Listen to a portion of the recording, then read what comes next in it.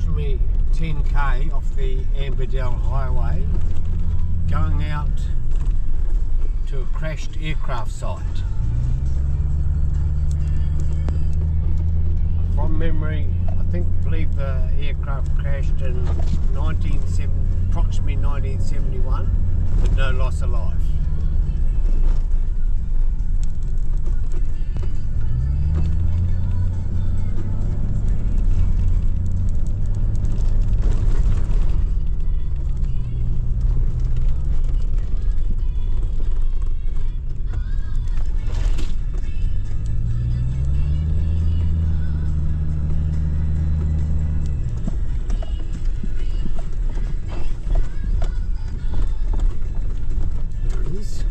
There it is. Straight through.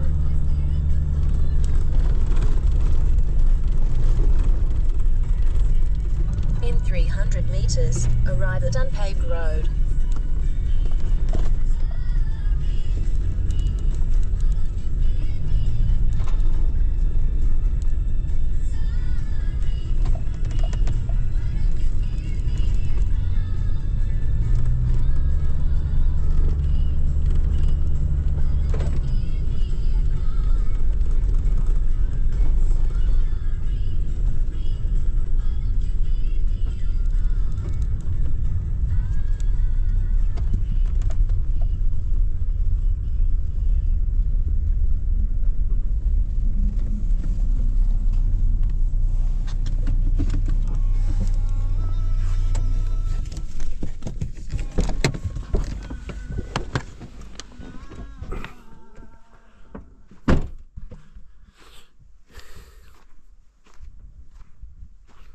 Here's the aircraft here, what's left of it.